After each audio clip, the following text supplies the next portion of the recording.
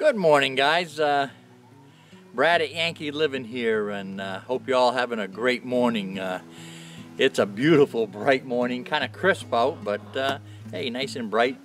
The new flock of hens are out there roaming around in the snow. I'll swing it around there in a second and give you a shot of them. I got a couple, well, as you can hear, Blue Boy is over there, the new rooster. To help us out with the new breeding flock. I'm going to be breeding New Hampshire Reds this year, and we'll go from there. And actually, we got a few other things that we're going to be planning on in the breeding process with our flock this year. So hey, stay tuned. I'm going to swing you over there, show you a few of them and whatnot, and I'll catch you on the end here, and we'll make it a quick one. How's that? Swing you over here and show you the New Hampshire Reds here. New part of the flock. There's one black chicken in between there. That's a Jersey Giant.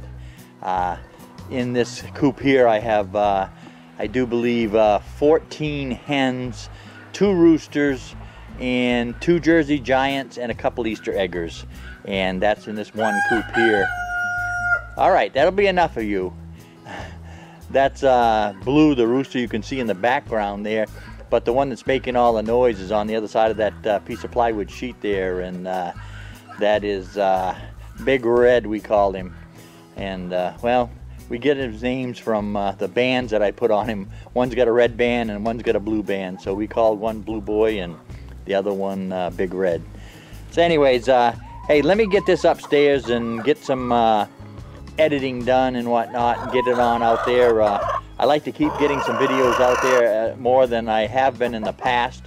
I know I haven't been following through very well, but there's a lot of things that have been in my way over the months. So not trying to make any excuses, but well, life gets in our way, let's put it that way.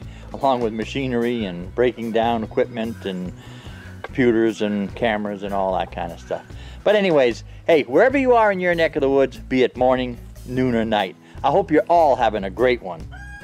Take care now.